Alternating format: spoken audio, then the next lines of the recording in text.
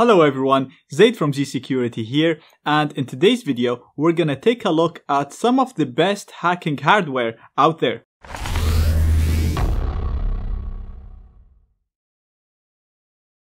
Now, before we start the video, I would like to thank you guys for hitting 200,000 subscribers. I'm really happy to see that you're enjoying my content.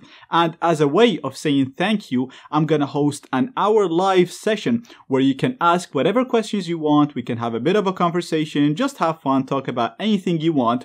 The only thing is, it's not going to be on YouTube, and I'm not sure when, but it will be within a week or two, maybe 3 weeks. But the best way for you to know when I'm doing it is to follow us on our social media. I will let you at least a week or two in advance, and I will give you a link to access it, but it's not going to be on YouTube. So make sure you follow us on social media to know when we're going to do it. And I also would like to thank our sponsors for this video, Linode. Linode is a powerful and easy to use cloud provider.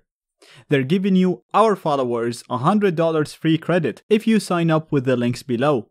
So you can use this free money to create machines on the cloud that will always be on and always connected to the internet. So you can use this to do so many things, such as hosting your own web applications, own files, and much more. I actually covered hosting your own VPN with Linode previously, and I also covered cracking WPA really quick, literally in seconds, using their powerful GPUs.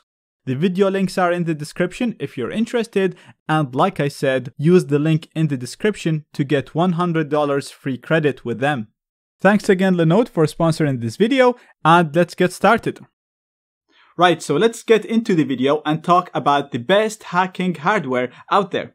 Now, some of these devices have been around for a while now. They weren't invented this year, but they still work perfectly and they're still very useful, and that's why we're gonna include them.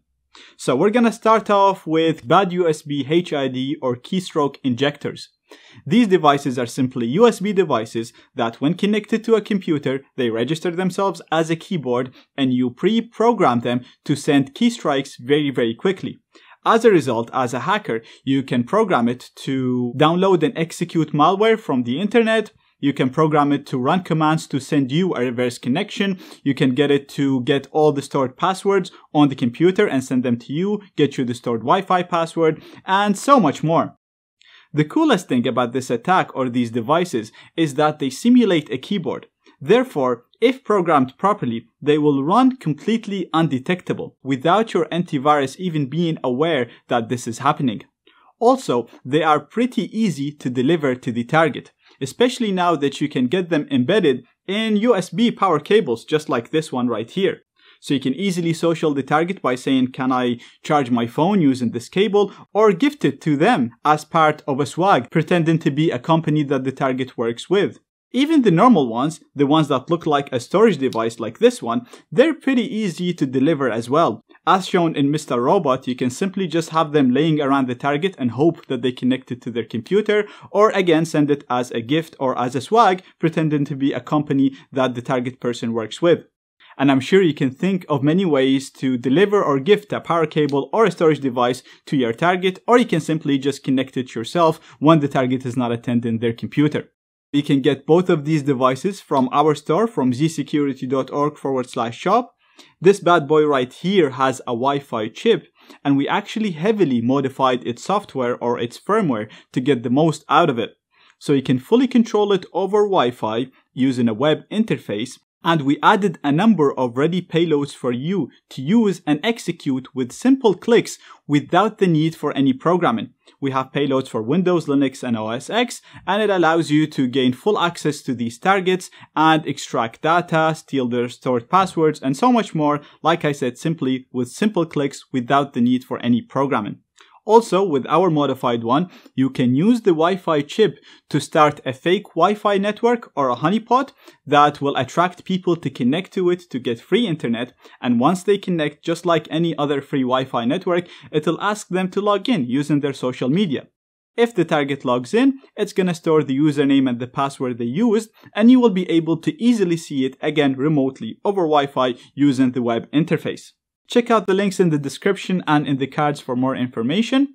And guys, if you're enjoying this video, I really appreciate it if you smash that like button and subscribe if you haven't done so already. This gives me and gives YouTube feedback that you're enjoying my content, so it pushes this to more people and it also pushes me to make more videos. Next in the list, we have hardware keyloggers. So an example is this tiny device right here. And the way it works is you connect this part to the target computer and then you connect the target keyboard to this USB port in here. Then this device is going to record every single keystrike typed on that keyboard.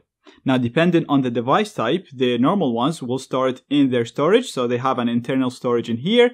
The Pro versions will store it on the cloud, so you'll be able to access it from anywhere in the internet. So we actually had to heavily modify it to get it to store it on the cloud, and where we programmed the cloud part of it ourselves. Now we have both of these versions in our shop, plus we also have a 2-in-1 version that can act as a hardware keylogger and a Keystroke injector. So you can decide what you want to do once you connect it to the target computer.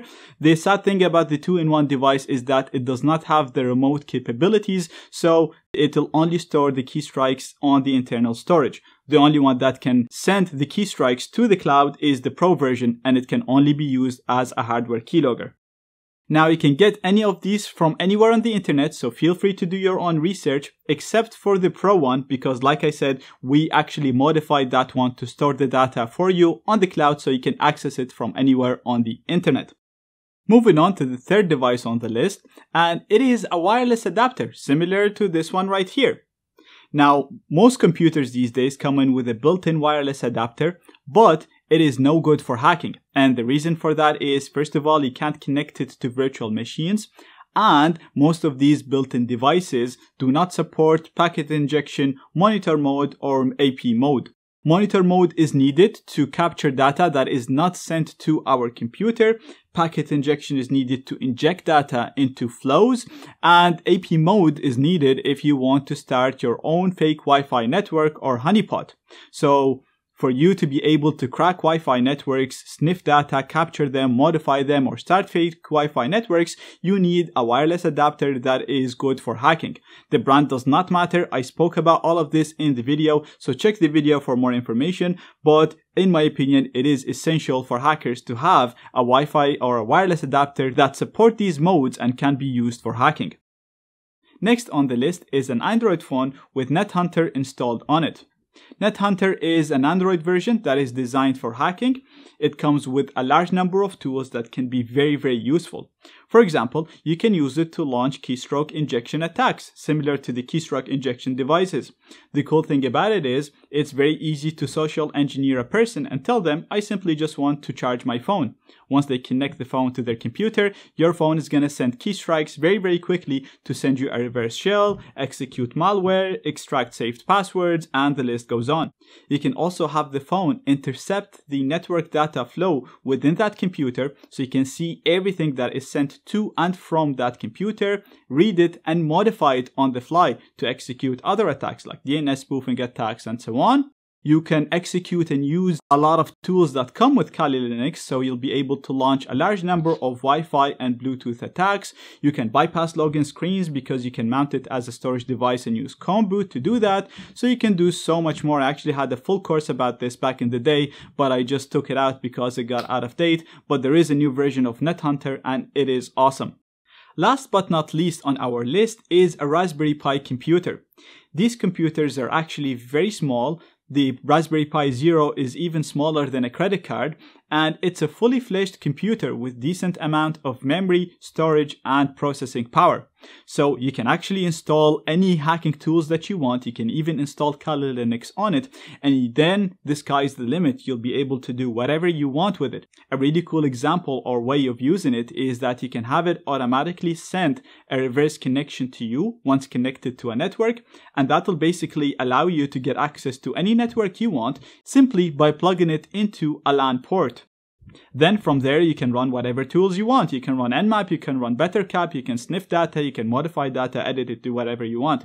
You can also use it to launch fake Wi-Fi networks and honeypots and extract usernames and passwords that get inputted through it. You can do so much. You can pretty much do everything that I show on my courses and so much more.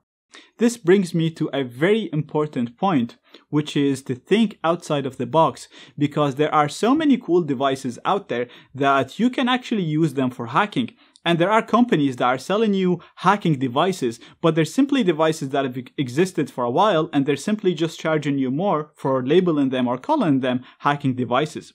For example, you can use a simple wireless grabber or video transmitter in order to spy on a target screen, a computer screen or any kind of screen. You simply have to just plug it at the back of that screen and it'll transmit whatever that is being displayed on that screen to you, and now you have access to it. There's companies selling you this as a hacking device, but this has existed for very long.